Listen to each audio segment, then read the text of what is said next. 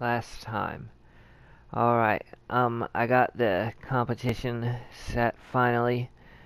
I have mixed feelings about the armor. I don't feel like it has enough kinetic resist on it. The Jem'Hadar armor has 100 kinetic resist. Kinetic resist is important in PvP.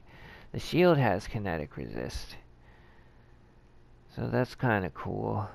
The gun is like a finishing move style weapon. You move in close and blast on them with the secondary fire.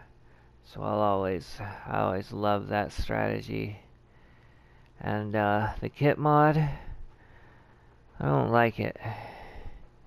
It doesn't seem like it works. Sometimes it's a dud, sometimes they just walk through it, you'll see. And because I do a lot of private PvP matches, they're like 2 versus 2. Ba-boom, ba-boom. This trait is a lot of fun, taking you with me. If you die, you'll respawn, right? But you're worth a new kill. So if you use those respawning consumables, if you're just doing a private match, say you want credit because you don't get credit unless you do 15 full kills. If it's a 1 versus 1, that's terrible. But if you've got these tricks up your sleeve to respawn yourself immediately, and you'll either kill them or they'll kill you, it'll speed things up and make it a lot more funner. It's not about winning, really. But yeah, the competitive consumables in this trait really light the fire in a small private match.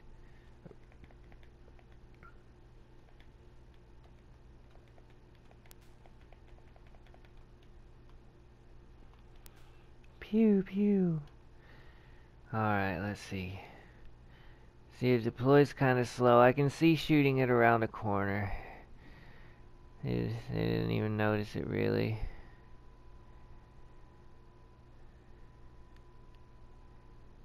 I don't really see what it does. It doesn't expose them either, to my knowledge. If it does, it doesn't do it often, that's for sure.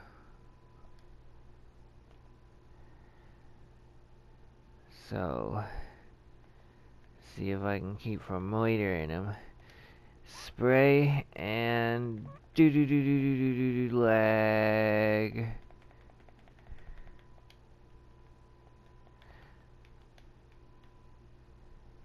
You gotta hope for the expose. The expose is what makes the secondary fire on the pistol so important, because it's an exploit attack. Alright, that's all you get today.